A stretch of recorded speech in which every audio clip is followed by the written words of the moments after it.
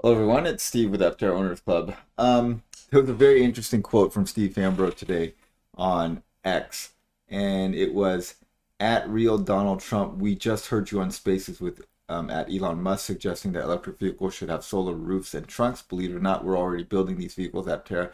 You can reserve yours at Aptera, the U.S., but be prepared to join about 50,000 others on the wait list.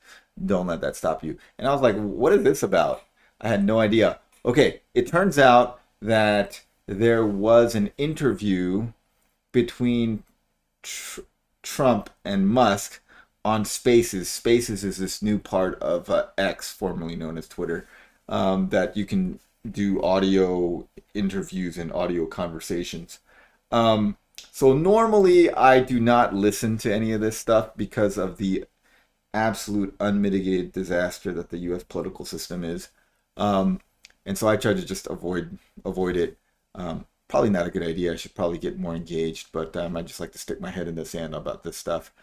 Anyways, there was a very interesting 10 seconds of this interview. I did not listen to all of it, but I tried to listen to it, but it was 2 hours long, and I just could not listen to 2 hours of it just to try to get the one relevant thing. So I found this gift. Someone had a had the computer just do a transcript of it, which was great because then you can search for the keyword. And so I searched for solar, and if you search for solar, you can find it right here, and it says here it's right at 117. Now the interview had some kind of, I think there was some kind of denial of service or some kind of attack on Twitter, the server. So this thing didn't start until like an hour later. So it turns out if you go back and you want to listen to it, it's at 2 hours, 10 minutes, and 58 seconds. So let's listen to it together.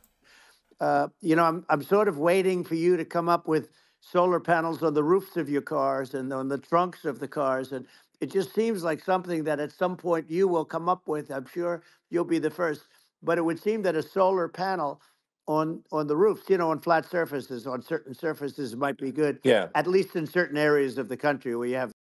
Okay, so clearly, Donald Trump thinks that putting solar panels on cars would be a great idea, and that he's convinced that Elon Musk would be the first one to ever do it. I mean, we've been doing this since Sunracer, right? But in terms of solar panels on production cars, Aptera is maybe the first one to do it to a reasonable extent, and that's mainly because you can't get solar power is so energy um, diffuse, I guess, not energy dense, that you just can't generate that much power with solar. And you just need something that doesn't require a lot of power for solar to give you any reasonable advantage. Like the Fisker Ocean had a solar panel, but it didn't do much, and the some of the early Priuses had solar panels, but it didn't do much. So obviously, Elon Musk is not. I mean, Donald Trump's not aware of Aptera, so Steve Fambro was trying to let him know. I don't think it's gotten much traction. It's got 84 views, but it was very interesting that this is something that just randomly came up on an interview with a presidential candidate. So if you guys hadn't noticed it, this is what Steve Amber was talking about, is that 10-second clip there. All right. Well, let me know what you guys think. I didn't want to turn this into a political thing, so, don't let the comments devolve into some kind of political quagmire.